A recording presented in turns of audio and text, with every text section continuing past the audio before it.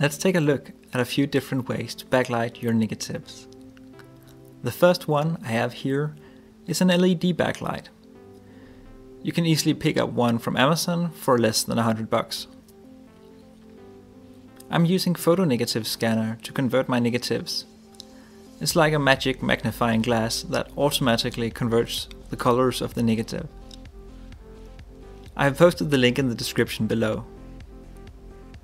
The light from the panel is perfectly even and I see very few artifacts on the screen. The colors are rendered quite natural and with a lot of detail. Second type of backlight is dirt cheap. This is a small pile of plain paper that I use to reflect the light from my office lamp. Again, the colors are rendered nicely, though they are not as rich as with the light panel. The pictures also seem to be a bit grainy. This could probably be fixed by using a stronger light source. Sometimes reflections from the light are shown in the film and it shows like black shadows on the screen.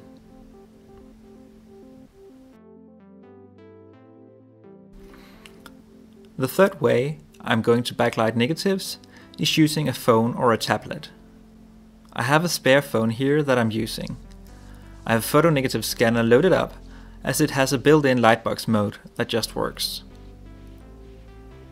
I'm quite surprised how well it worked.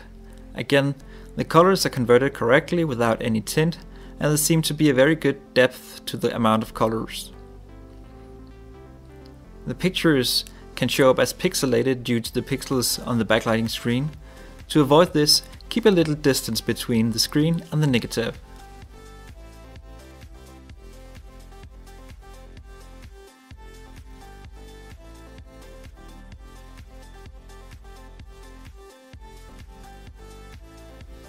Next up, I have a fluorescent light panel. This is a style of backlight that they have used for years in hospitals to backlight X-rays. The main issue with this style of backlight is that it does not provide a steady light source, but it flickers. This is not visible to the human eye, but on the smartphone here it shows up really badly. As you can see, the converted image has a blue tint and almost without any real colors.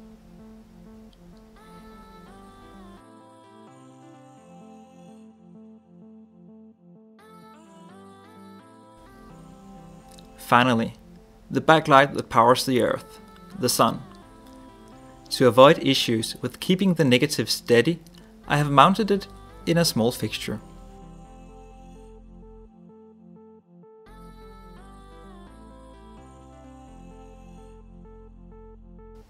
The weather outside is terrible today. There are clouds everywhere, but still, the colors are rendered quite beautifully. And it feels like there is some extra warmth to it. There are some orange shadow artifacts showing. It's almost like a vintage image filter has been applied. This is actually the tree line outside my window and the clouds that are showing through. Thank you very much for watching. If you want to convert your own negatives, get Photonegative Scanner now from Google Play.